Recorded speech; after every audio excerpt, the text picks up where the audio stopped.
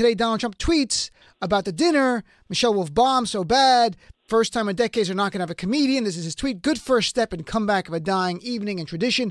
Maybe I will go. And yesterday I actually warned you in a DM. At some point he will take a victory lap. I didn't realize it would be later that night.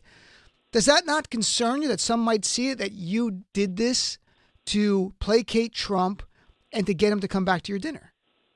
Well, it certainly does concern me that people would see it that way because that's not what I was doing. Okay. I'll tell you this, though. Today's tweet, the one about maybe I'll attend.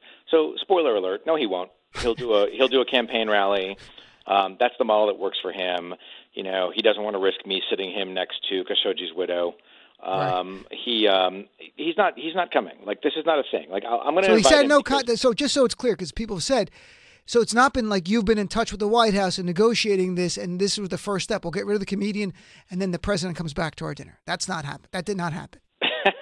I've put out 4 or 5 statements, pretty confrontational about this White House and the way it tries to set rules and the way it breaks norms.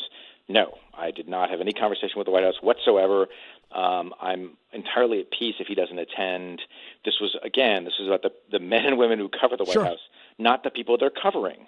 And but that said, I completely understand why it might look that way, because you know what? Most 99.999% of humans have not heard my 15-year-old rants about why. Do you have tapes of them that you can show us so we can watch them? Like, look, Olivier's been saying for 15 years, I hate comedy, but the. I don't hate comedy, damn it. No, I know that.